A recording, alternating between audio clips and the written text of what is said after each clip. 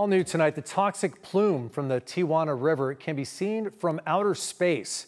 This is a NASA satellite image that shows sewage flowing off of the South Imperial Beach area and spreading into the Pacific Ocean. According to the agency, their advanced imaging technology aboard the International Space Station also detected harmful bacteria that poses health risks to humans and animals. Imperial Beach Mayor Paloma Aguirre called the crisis a flashing red light. I talked to the mayor earlier tonight about what she wants to see happen next. Imperial Beach Mayor Paloma Aguirre, thank you for joining us, for making time for us tonight. Thank you for having me. I wanted to talk about NASA releasing images very recently taken from space by a device that was made by Jet Propulsion Laboratories that actually shows a plume of dangerous bacteria in the water off our coast. What was your reaction when you saw those images?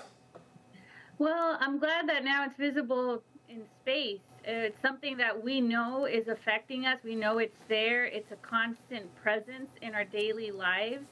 The fact that it's now visible from space just confirms what we've been saying for so long, that this is a tragic environmental and public health disaster that no other community, not just in the United States, but in the Western Hemisphere, is dealing with. We know it's the most polluted beach in America. We know it's one of the top 10 most polluted rivers in the entire nation, and now it's visible from space. So the urgency cannot be overstated of how we need action now. And there's specific actions that we could take that could start addressing some of the really bad impacts that our communities are suffering. So how can information gathered by a photo like this NASA technology, how can that help San Diego dealing with this crisis?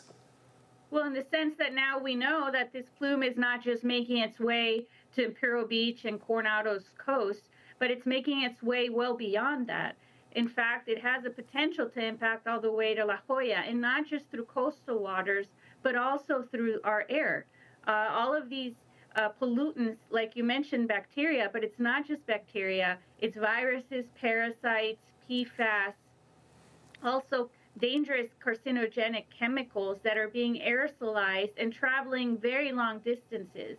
So the urgency cannot be overstated. It's why I've submitted to the county a 5-point action plan, which has very specific actions that we could take today to begin minimizing the aerosolization of all of these toxic gases, like removing the toxic hotspot that's located maybe just a mile east of the point of entry of the river. So that is something that we could take action right now. The county hasn't invested on this issue, even though we know, yes, it's a federal issue, yes, it's a state issue, but the county should be attending and addressing this as well. They've only invested 0.02% of their budget, an $8.6 billion budget, by the way, into addressing the sewage crisis.